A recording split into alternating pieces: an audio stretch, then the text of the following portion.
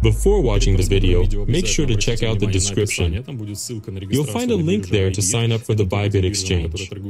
It's my top choice for trading and ranks first in trading volume, liquidity, and offers the lowest fees. Just by using this exchange, you'll save a few $100s every month. Why am I recommending you register through my referral link in the description? By using it, you'll get a cash bonus for signing up ranging from $10 to $30,000, depending on your deposit amount. Most of my subscribers receive around $100. Even if you don't have any funds to deposit, you'll still get at least $10 credited to your account. For those of you who are big traders with substantial deposits, you could receive up to $30,000, but you'll need to reach certain trading volume thresholds for larger bonuses. On this page, click here to see what bonus you'll get for signing up. The link is down below. Alright then, enjoy the video. Welcome everyone.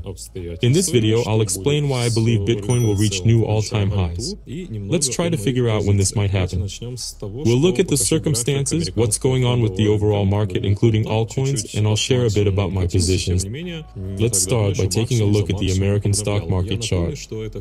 As you can see, it's pulled back slightly from its peak, but not too long ago it was consistently hitting new highs. I'd like to remind you that all of this is happening during a period of higher interest rates. Here's what the Federal Reserve's key interest rate looks like. It's at 5.5%. The higher this rate, the more money flows into the market, more loans are taken out, and companies see faster growth in revenue and profits. Принимать на себя риски, покупая акции, соответственно, коэффициенты типа price to earnings или price to sales будут выше, то есть цены на акции просто сами по себе выше от того, что ставка маленькая. Во-вторых, при маленькой ставке развивается экономика. Consequently, people generally have more money, wages grow faster, individuals pay off debts more quickly, and more money finds its way into the stock market one way or another. As we've seen throughout history, when the stock market is doing well and there's a strong upward trend, cryptocurrency also sees significant growth. However, if there's a sell-off in the stock market, we typically see sales beginning in crypto as well. Why is that? It's because these markets are interconnected. The American stock market is, after all, the largest in the world, with the highest liquidity and the biggest concentration of capital. And these same capitals, one way or another, also invest in cryptocurrency. Let's say I have $1 billion with 100 million in crypto and 900 million in stocks. If I suddenly need to liquidate a third of it, about 300 million, I'd obviously sell a bit from both. But since crypto has much less liquidity, it tends to drop more sharply in these moments. So, in a risk-on environment when buyers dominate the markets, crypto tends to rise strongly. But in times of risk, crypto falls sharply. And keep in mind that the fund is growing regardless of the current high-key interest rate. Let's take a look at what was happening when this rate started to increase. It began to rise at the start of 2022, more specifically in April and May of 2022, and continued up until August 2023. Let's examine what was happening in the markets during this time, March to April. Well, it turns out there was also a slight pullback from the peak during this period, and it was during this time that the key interest rate started to increase, which led to a significant market correction. Now, 23% might not be much for the crypto market, for instance, but for the stock market, it's quite significant. A number of stocks plummeted by an even larger percentage at that point. Nevertheless, since October 2022, the market has been on an upward trend. Let's look at what happened in October 2022 in terms of interest rates, and we'll see that, well, by November, to be more precise, the growth rate had slowed down. Pay attention to how rapidly the key rate increased from March to November 2022, and then from June to August 2023, it continued to rise. It's clear that the pace has been noticeable. Moreover, I'll tell you that from March to November, the key rate grew at the fastest pace we've seen in the last 40 years. I also mentioned this to you at the time, and when the growth rate of the key rate slowed down, that's when the market started to grow. Furthermore, the market didn't start growing in a way that was disconnected from reality. Let's take a look at the economy. What's happening with the economy? First of all, the key rate was increased in response to inflation. Notice the inflation. In 2022, it reached up to 9%, and that's inflation in dollars. In other words, the dollar is a currency that also depreciates. It experiences inflation too, which is regulated one way or another by the Federal Reserve System, including through the use of the key rate in raising it. And note that it has significantly decreased and is currently around 3%, even slightly decreasing despite the fact that the key rate is no longer rising. In addition to отметка в 3% находится и там даже чуть-чуть снижается, при том, что ключевая ставка больше не растет. Плюсом к тому When GDP falls below 0% for 2 consecutive quarters, which is 6 months, it's called a recession. The Fed closely monitors financial indicators during a recession and typically stimulates markets, consumption, and the economy in various ways. But pay attention to this. There's actually no need for such stimulation right now. Whether in 2022 or 2023, GDP is positive, not just hovering around zero, but sitting at around 2 to 2.5%. This means the economy is growing. It's thriving with an interest rate of 5.5%, which is a level we haven't seen since before 2007. It was around 2000 back then. Nevertheless, the market is alive and growing. Companies are making more money, GDP is increasing, and markets are reaching new highs. So why am I telling you all this? Let's take a look at the news before we move on to technical analysis and what's happening in the crypto world. Let's take a look at the news and see what's happening in the world overall. If you've been following the news for the past few years, you might have noticed how the Fed rate started increasing. You'd often see news reports mentioning some indicator that supposedly shows a recession.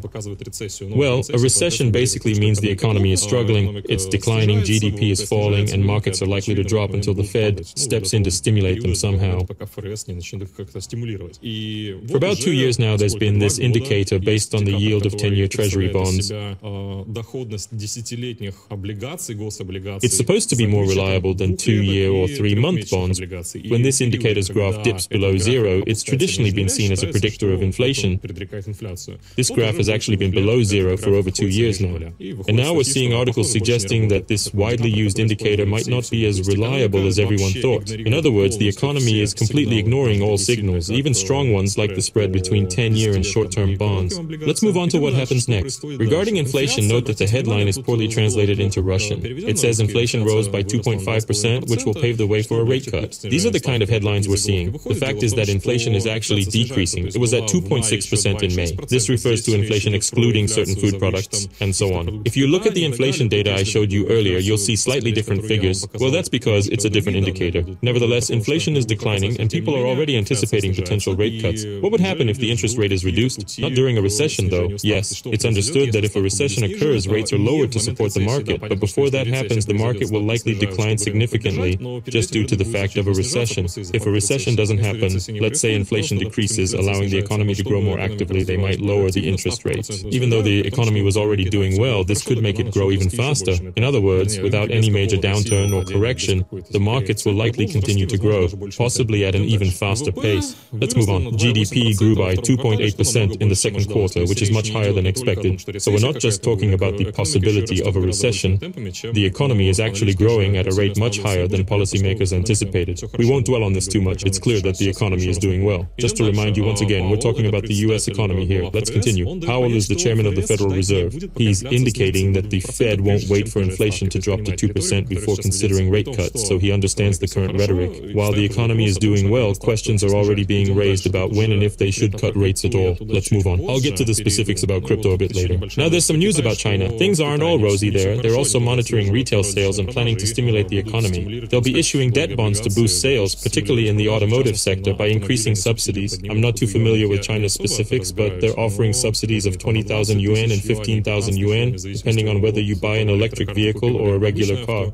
So they're supporting the economy on another continent in the other hemisphere, just like we're seeing economic support elsewhere. And why am I mentioning all this? Well, it's because the markets are already doing well and the economy is in good shape. Things might even get better since inflation seems to be decreasing. If the Fed starts lowering the key interest rate, we could see even more money flowing into the markets. It won't happen overnight, of course, but the money will come eventually. Moreover, let's take a look at what Bitcoin was doing during this time, specifically when the key interest rate was changing. In particular, where are we in March 2022? Here it is. The situation is pretty much the same as it is now. At most, there's a kind of double top, it grows a bit, and then they start to sharply increase the key rate. The stock market crashes, as I've shown you, and what happens to crypto? Crypto collapses, and while it's not so visible on this graph, Bitcoin fell by 70% and altcoins went even lower. You can see how bad it all was. And at the moment when the pace of key rate increases slowed down, look what happened. A bottom formed and growth began. Let me remind you, when the pace of key rate increases slowed down, it was November 2022 after the last increase. Let's look at November 2022. Here it is, corresponding to the bottom. As soon as as information came out that the rate would increase only slightly, not at the same pace as before, the market found its bottom and started to grow.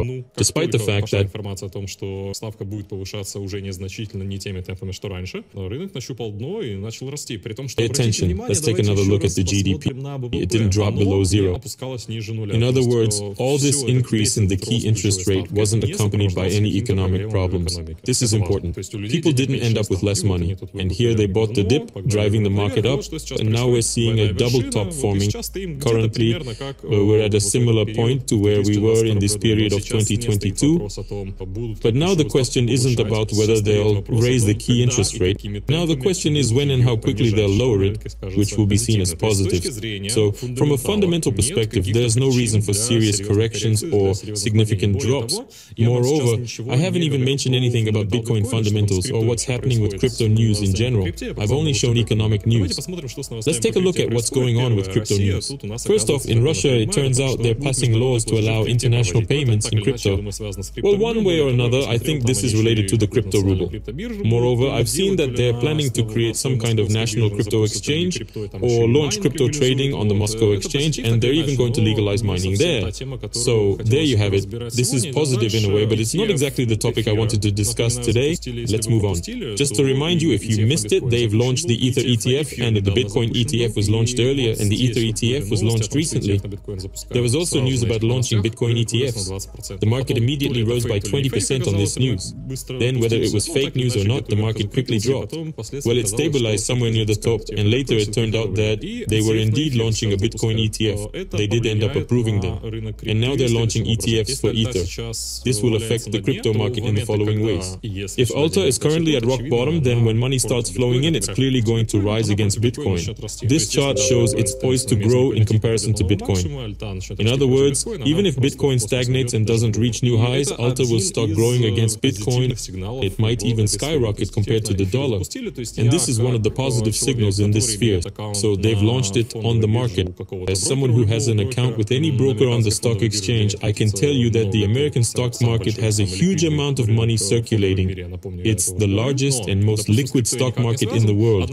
I remind you, I've mentioned this before, but let's say I'm not involved with crypto at all, yet I hear about this crypto hype. In just 2 clicks, I can invest in crypto on the American stock exchange through ETFs for both Bitcoin and now Ethereum. This means I can also invest in Alta, and the money will start flowing. Well, maybe not a flood, but there'll definitely be more of them either way. Let's move on. What else is happening with crypto? There's a proposal to create a strategic national cryptocurrency reserve and never sell your Bitcoins. You might have heard about this, or maybe not. New information has come out suggesting it might not actually happen, and Trump didn't mention anything about it in his latest speech. It's unclear if he's backtracking or not, but Trump and his supporters are big crypto enthusiasts, and these kinds of statements keep popping up. Moreover, there's a global discussion about the possibility of countries building up reserves in crypto, particularly in Bitcoin. So, while in the past, reserves were held in gold, now the question is whether countries will start accumulating reserves in digital gold, in Bitcoins. And I'll tell you this, it might not happen in the immediate future, but if it's being talked about, it's bound to happen one way or another, because more and more people are buying crypto.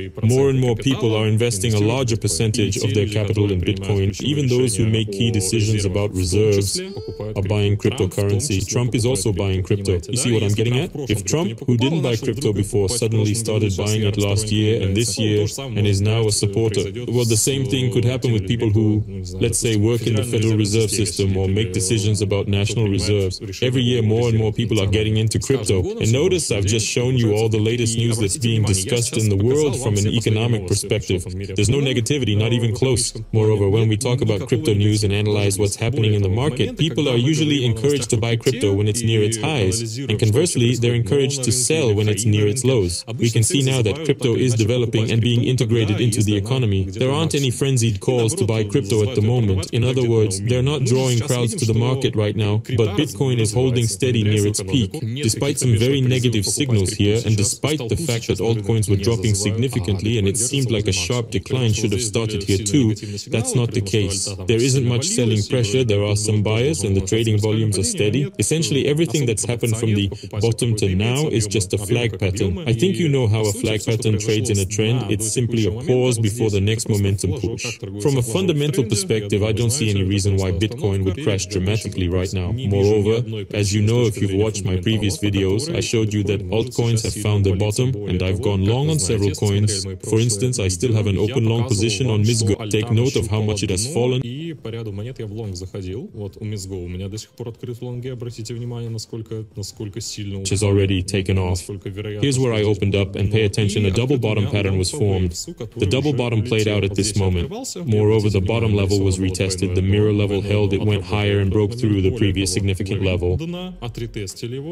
We've drawn a cup and handle pattern, which, let me show you like this, how much it could potentially rally. Well, about up to here, to 1.85. Alright, I'm getting a bit ahead of myself talking about my positions. Let's sum it up. I don't see potential for a fall, but there's no negative outlook either. And that says something. I'm waiting for a retest, though it's hard to say when, because, well, you see, the volatility is high here, it's in a flat, and it might stay here for a while. There are no signs of an immediate breakout, but I think it will happen one way or another in the near future. This green zone is marked here. You can mark it for yourself too, if you're out of the market and unsure when to enter trades. You can catch the next impulse by buying, for example, right here. Moreover, let's take a look at the next chart. This is the same chart of alts versus Bitcoin. I showed you this in previous videos and explained how to analyze it and when to buy. This was the original chart, but I've modified it a bit. You can use this new ticker. Here it is. What did I do here? I excluded the USDT crypto cap and also subtracted one from the final result. This shows the ratio of total cryptocurrency capitalization to Bitcoin's capitalization. Right now, it's 0.7, which means that the capitalization of all alts divided by Bitcoin's capitalization is 0.7. In other words, 70% of Bitcoin's capitalization is accounted for by all other altcoins.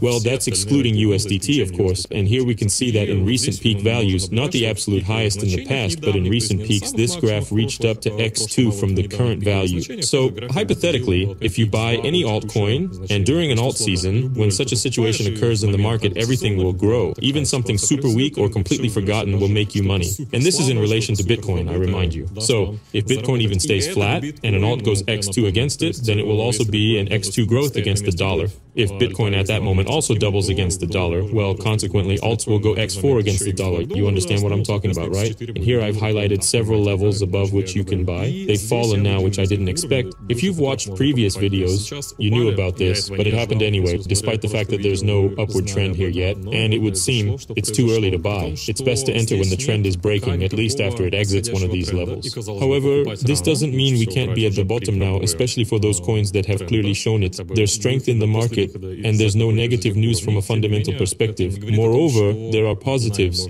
Crypto is developing, markets are growing, and they're likely to continue growing. Altcoins are at the bottom, and there are signs of this bottom. Well, for those who are afraid to buy the bottom, you can enter at the trend change. It's currently in a flat pattern, and you can enter there too. If you're afraid to enter during the flat, you can go long after it breaks through the nearest level, which is in the range of $73,000. That's purely theoretical. As for my trades, I have MSGO open, a long position, bottom, and waves. I opened MSGO before this, as I told you, but I was knocked out by this movement. I exited here, then entered here, exited, and entered again even lower. Let's see what comes of this. I also used GMT, which also showed a bottom, and I got knocked out exactly at the OMSGO level. I placed a poor stop loss here, and I got knocked out below this level, but as you can see, it was just a test of the level. Sometimes you're just unlucky, it happens. I didn't re-enter here, but these are the kinds of trades we're looking at. Let me know what you think about this in the comments. I'm anticipating market growth, so I'm trading long. If anyone's asking which direction to trade, I'd recommend considering long setups and skipping short ones. Good luck. Oh, and don't forget to subscribe. By the way, I recently created a free mini course on my Telegram channel. You can subscribe using the link below. There's more information, more content, and it's updated more frequently. Secondly, I've made a free mini course on crypto trading, which you can find in the pinned message.